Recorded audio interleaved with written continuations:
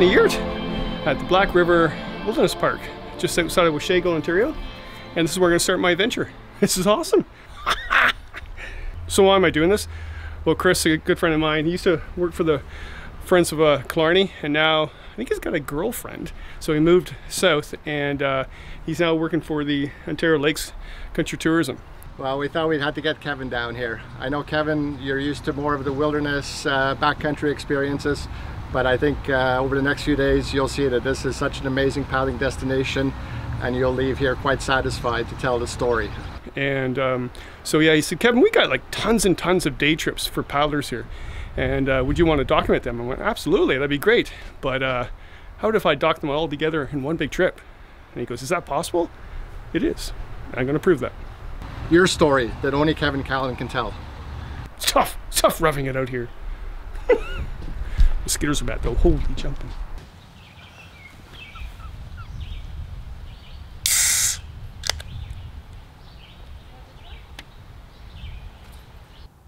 I cannot wait to start paddling. I can't get up. Oh, ow, oh. Ow. Well, I'm on the river, going downstream the whole way. A little bit. Ooh, it's gonna be a hot one today. All right, rapids, here I come. It's gonna be a little bony, I think.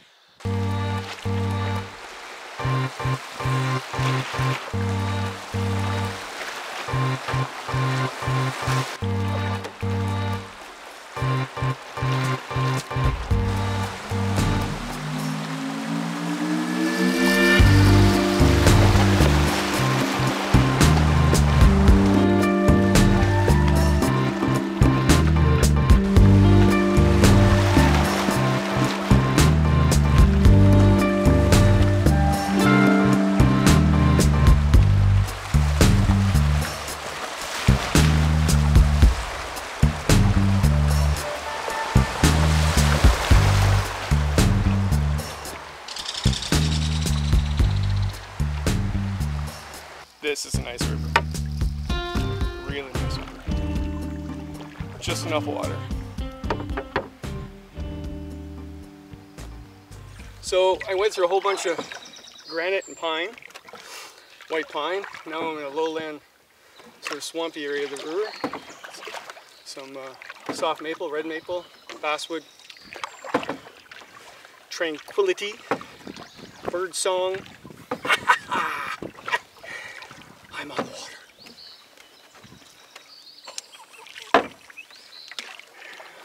Beautiful. Nice day too. Whew.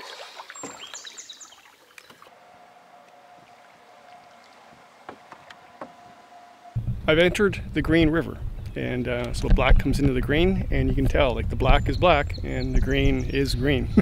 Really nice color water, beautiful river. I've always wanted to paddle this river. I've always seen it from the highway and said, that looks pretty, I want to paddle it. Now I am. Down the black. I don't know if I'm going up or down the green. I'm not sure. And then go portage through Washego.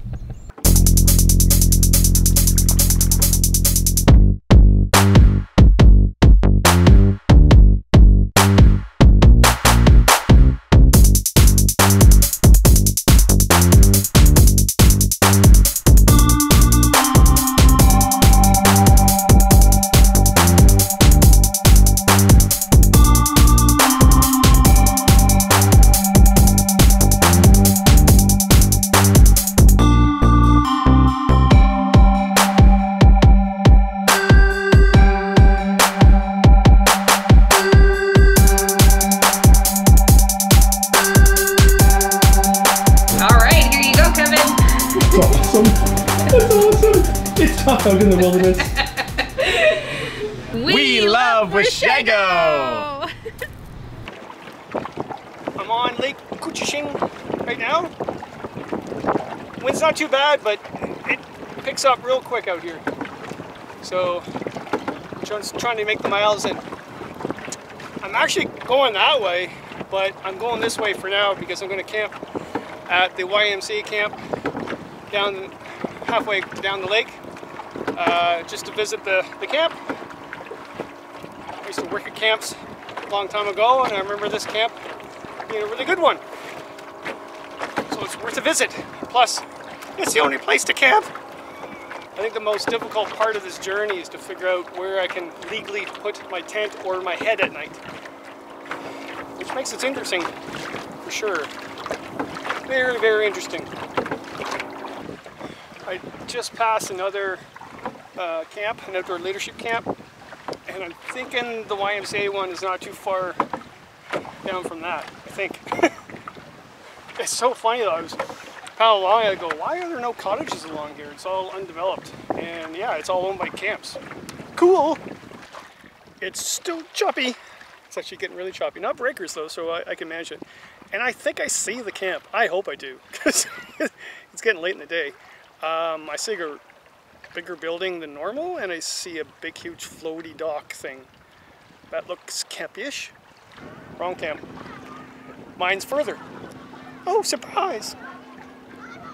So, I'm just going to take my time. I'm going to be a turtle, not a hare.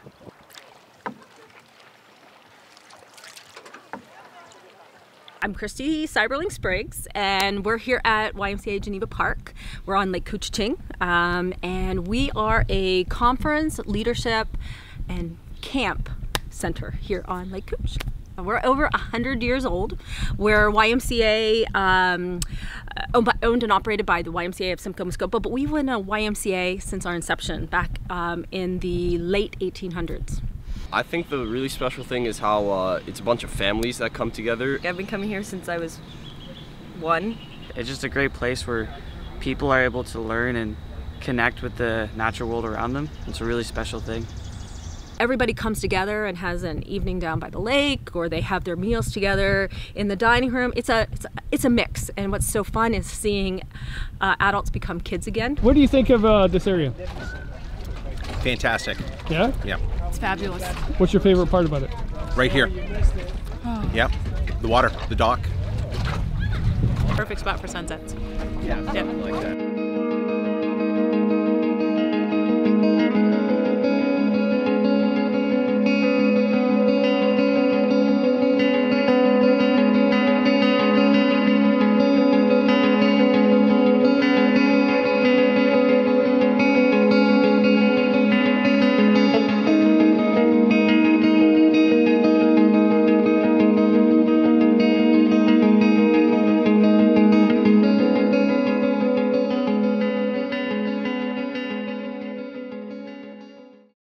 There are a lot of good people in this world, and they are fantastic to talk to. I love journeys like this.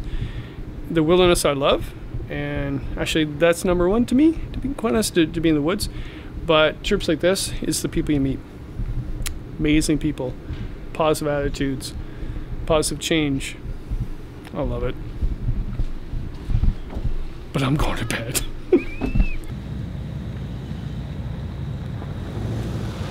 That's Kevin Callan. What are you doing here, Kevin? Hey, Get that canoe. can you give me a ride? Perhaps. Where are you headed? Here's the scoop. I had some choices to do this morning. I could have spent another 4.5 hours and paddled back to where I was supposed to go down the Trent Severn near Washego.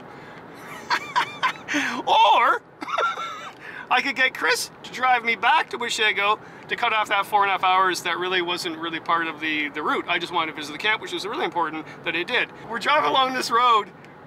Like, we just passed that other camp. You know, it took me 2.5 hours. It literally took us 6 minutes, not even. It was a strong west wind yesterday, Kevin. We're almost there, for God's sake. Now, who made the? No way did you make this? Not a chance. That was made by my girlfriend. Oh, Yeah. Okay. I should have married you when I had the chance. Bon appetit. Well, I'm about to start the Severn River of the Trent Severn Waterway. It's a canal built across central Ontario, and yeah, it's day 3. And going down the system, I'll do 1 lock today, the first lock, get that all in order, pay for my lockage, and get to Sparrow Lake, I think. So I've been looking forward to this part of the trip. Actually, what I've done so far is amazing, but I have been told that this part of the Trent Severn Waterway is one of the best places to go paddling. My name is Chad Buckner. I'm the Manager of Operations for the Trent Severn Waterway, and I'm here to ensure that all the navigational channel and all the locks are properly functioning and safe for you to use. The water snake just went behind you. Get it down on out of here. Well, anyway. That's one way to end the interview really quick. Trent Severn Waterway is 387 kilometers. It connects Lake Ontario to Lake Huron or Georgian Bay. We're a series of locks, dams, rivers, and lakes.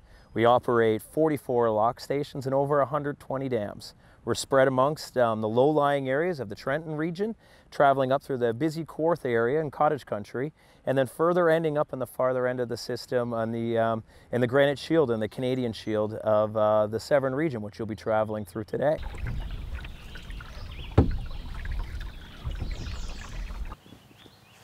I just went under the railway swing bridge, so they swing it around for the big boats. They didn't do that for me. Muskrat. Oh, rock. Rock, muskrat, and deliciousness. I hope I don't get a speeding ticket. I think I'll be fine.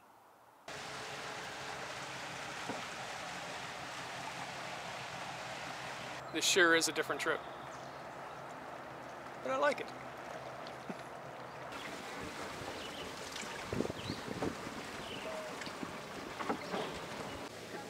Oh, is that?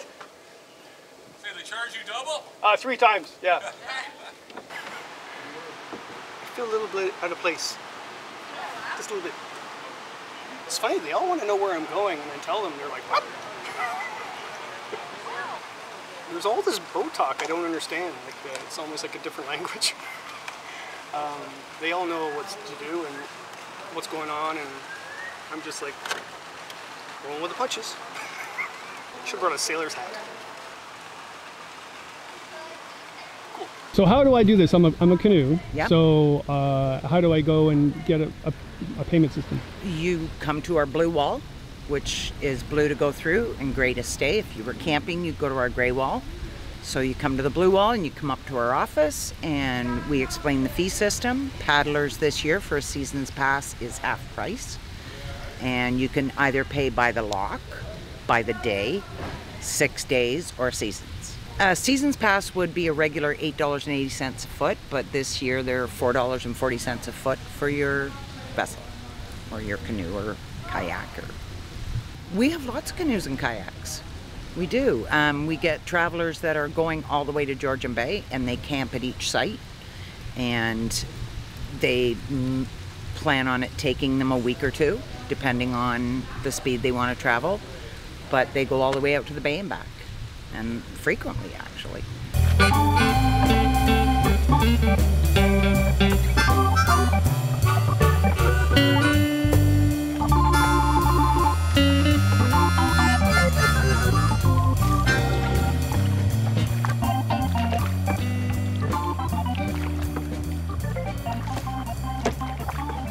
First lock done.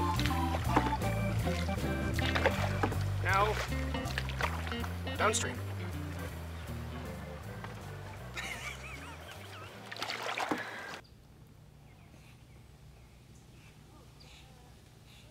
John Muir, will not the world suffer from the banishment of a single weed?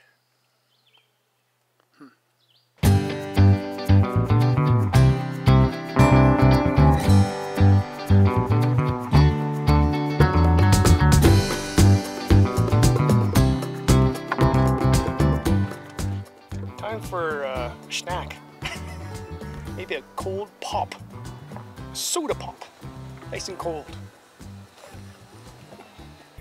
Wait, you see where I'm camping tonight.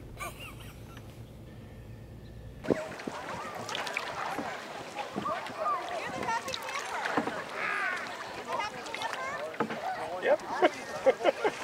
Hi.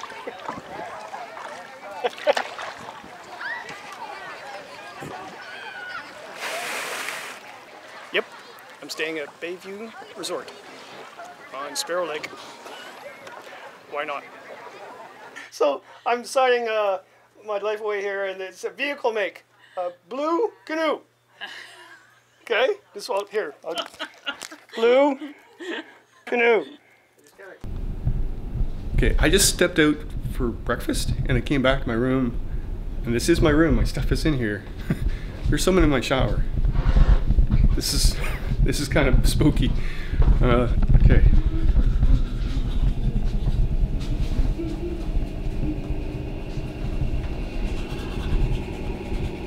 Excuse me. Andy! What are you doing here? You 16-piece Jew. Hey, you want to go canoeing?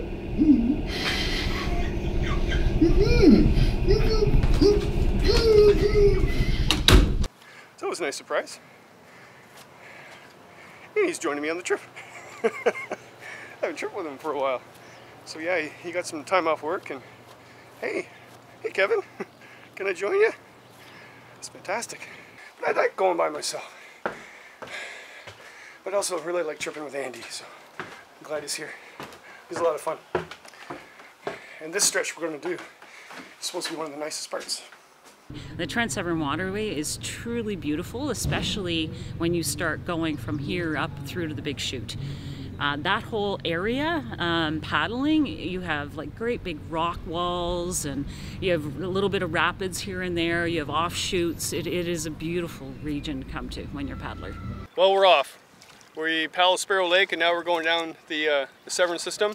And I'm a seasoned person on the system because I've been out for 3 days on my own. Then Andy shows up, and I have to teach him the ways of the Severn. Boy green on your right, Andy. Okay. Boy red on your left. And I don't know where the girls are, but there's 2 boys. Ha! Get it? Is one of these boys named George? Boy George. And also you have to lather yourself up with suntan lotion, wear old man glasses like this, and you're good to go for the day. So here's Boy.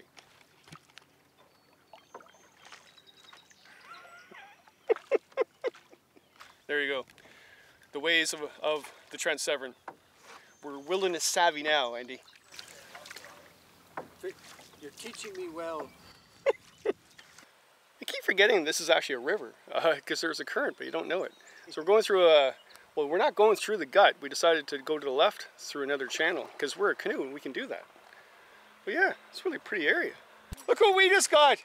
Andy, cold water. Look what happens when you're in the wilderness. Nice canoeing. This is awesome.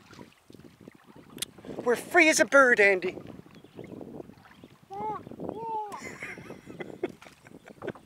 You can't take him anywhere.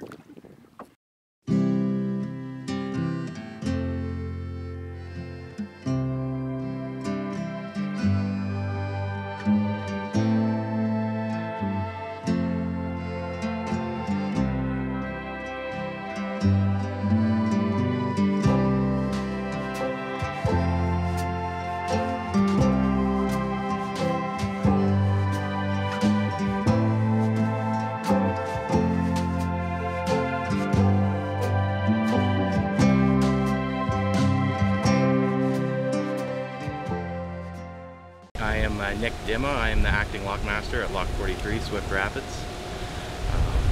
What's so special about this lock? Well, it's the deepest conventional lock on the system. The only 2 locks that are bigger are the lift locks. Really? Yeah. Oh, so this is a good one. Yeah. This is cool. We're going to put our canoe in there, Andy. Yeah. That's a long way down, too. Holy.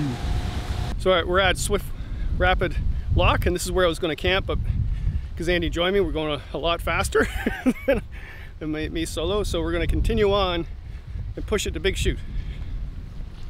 Right. Big Chute or bust. Andy, we're going inside. Woo. I just want you to know if I don't make it, well, I'll tell you later.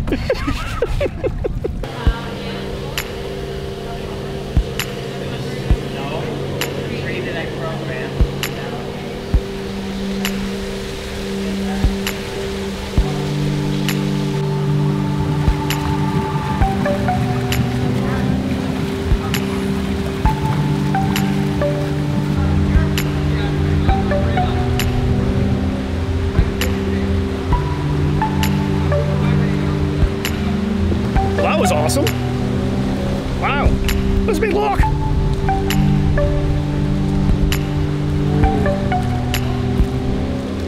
This is an adventure, Andy.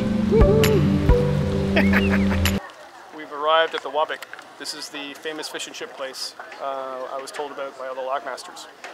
And we were going to go by, but we decided no. We're going to stay. We're going to stop. See what it's all about. I don't think we're in the wilderness anymore, Andy. I was just about to get naked. We're in Severn Sound, I think. Going through that place. And then that away. Oh, jeez. So, we're in town now. Pop, ice cream, or beer? Yes. Andy, I think we're here. How could we be here? I don't know. Where is here? It's it looks like some activity ahead. Like a big shoot. Oh my goodness. Yes. You shouldn't say swear words like shoot. Where are we? Is the big shoot? Yeah, we're Big not shoot. We're not at a lodge. I know, we're at a picnic table. So you gonna take me out to dinner or No, what? I got some dehydrated food for us. Oh, dehydrated, that's perfect. We didn't see any bears. Well, there were statues. Oh, those bears. Yeah, they were all like... And Mr. Callan would like throw a rock at them and they'd be like...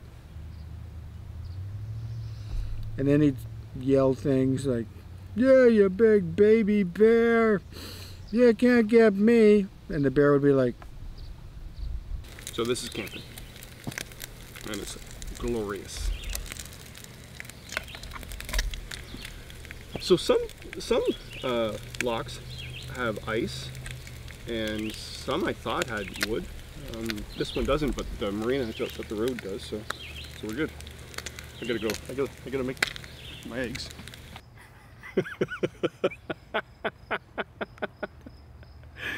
What? You told me to put a sunscreen on. It's like I'm part of a Star Wars movie. A little canoe is going to be in there. Just a little canoe. So it's normal for a canoe to go through here? Absolutely. Probably the easiest load of all. Well, I've never done this before.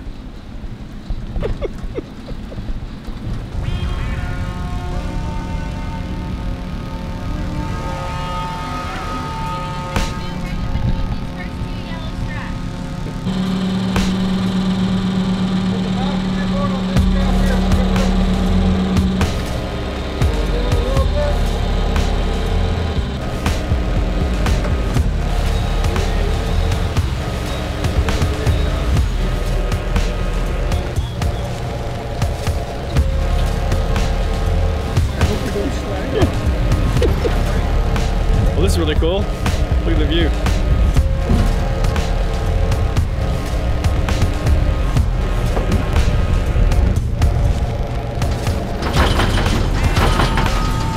You really do feel like you're gonna go over. Oh, here we go.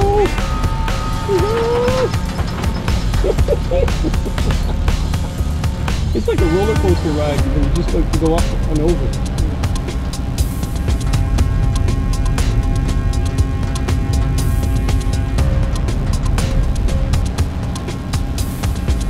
It's a good thing I'm not afraid of heights, Andy. I thought you were afraid of everything. Once we unload the carriage, we'll be taking the first boat on the left, second boat on the right, third boat back center. And then ready to enter the carriage, please.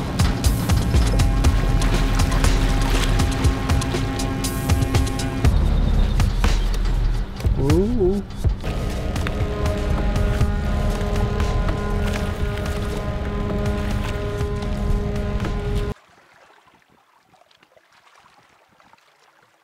Well, we're into some big water here.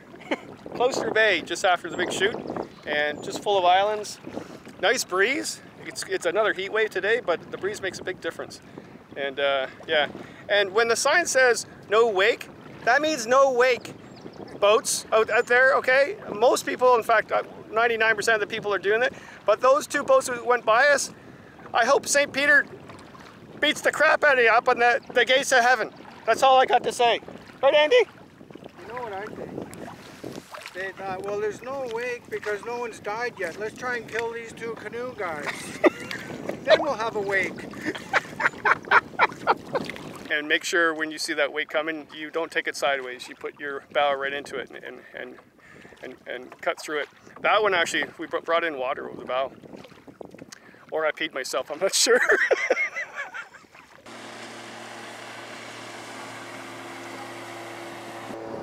So that is what I'm talking about. They just went past a sign saying no wake. So we got to deal with this.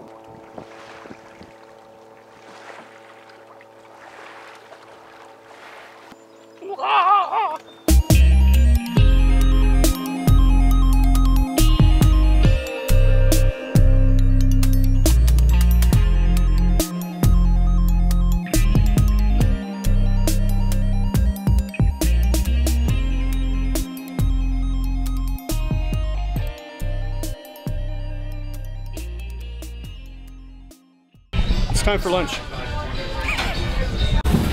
Mr. Baxter, where are we? We're pulled over on the bank of the river and we're making some lunch. This is probably the hardest trip you've ever been on with me, right? One of the toughest, for sure. It's way too stinking hot. It was 30 degrees, but then like 40 with the humidex, whatever. Yeah, we're not paddling out in Georgian Bay right now.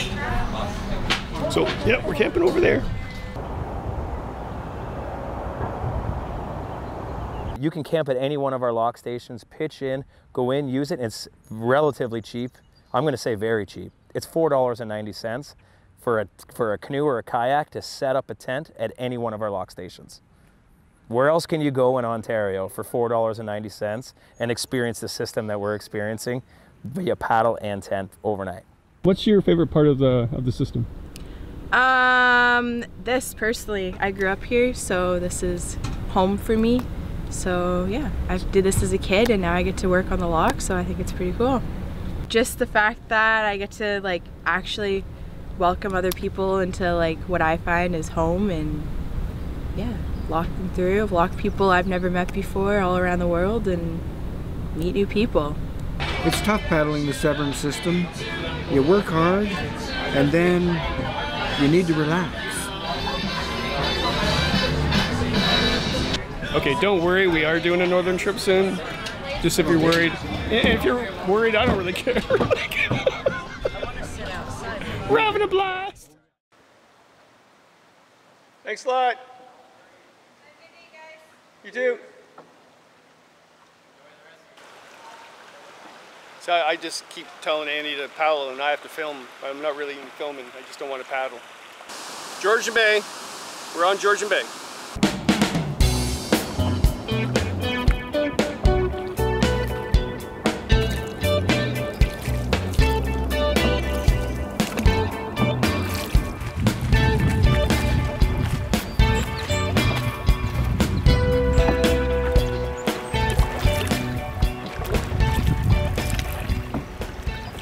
Finished the Georgian Bay section and it was quite calm. Bit of rollers at the end there, but it was just a nice slight breeze. And yeah, I can see it getting rough, but it's all doable. All the islands out there, they're pretty low. I don't know if they're crown land, federal land, whatever, whether you can camp on there or not. I looked at the map before, and looking at the islands, you can't camp on them. They're just either too low and bushy, or they're covered in cormorant poop, and also terns that want to attack you. Our last little bit here, we're going up Coldwater Creek to the town of Coldwater. This last stretch, I really like it. I'm so glad we ended like this. The North River and the Cold Creek, there's just nothing except cattails and birds and wildlife and turtles and fish. And yeah, it's good, really good. Awesome! My name is Corey Snake. In our language, I'm known as Canoe, which means golden eagle. I'm a band member of Rama First Nation, and I was born and raised here in this beautiful community of Rama.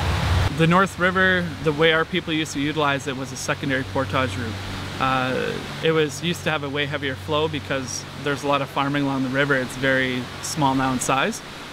Previously, the North River flows from the Coldwater River down into Bass Lake, which also has Bass Lake Provincial Park.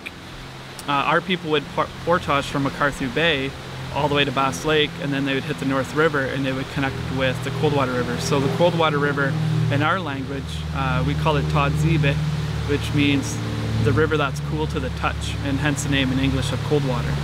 And Coldwater was actually the first ever reserve in Canada's history as well. And our people from Rama were a part of that. They called it the Coldwater Experiment, and our people used to live there at one point.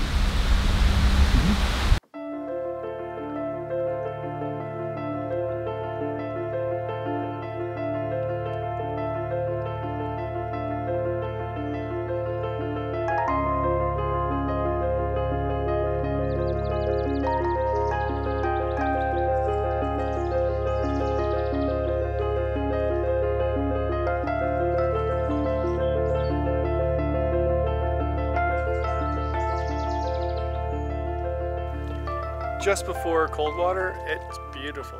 It'd make a really nice fall trip, full of willow, lowland, just massive trees. Like, I don't know what that tree is ahead of us, Andy, but that's like older than you. Yeah, looks like an oak. Yeah. Wow. Thanks for leaving my car in good hands, Chris, my shuttle driver from Ontario Lakes Country Tourism. And yeah, we're done. Woo-hoo! In the town of Coldwater. It's a nice town. You ready? Woo-hoo! Now we gotta go get Andy's car at Sparrow Lake and drive home.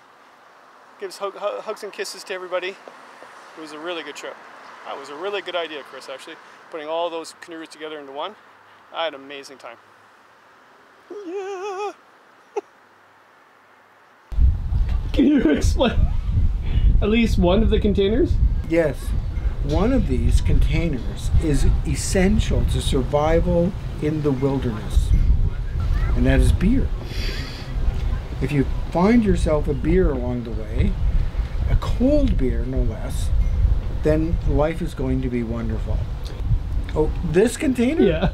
I don't know why it's beside you, but... To get through the night successfully, peacefully, without getting bug bitten, a container like this is key. It's a pea bottle.